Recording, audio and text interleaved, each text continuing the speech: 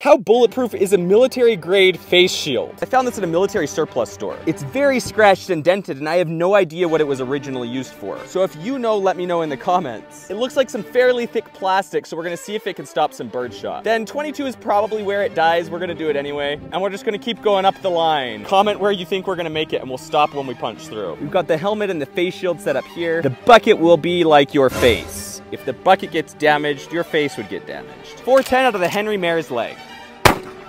Now before we check out those results, thank you to Gun Prime for our ammo, and HRT Tactical for our plate carriers, linked in the pinned comment. Take a look at this. We gotta roll the slow-mo.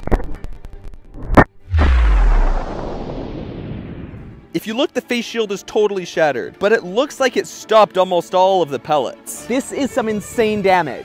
So it might stop the birdshot from hitting your face, because our bucket is scotch-free, but it would send plastic shards and shrapnel directly into your face. Comment what we should try next.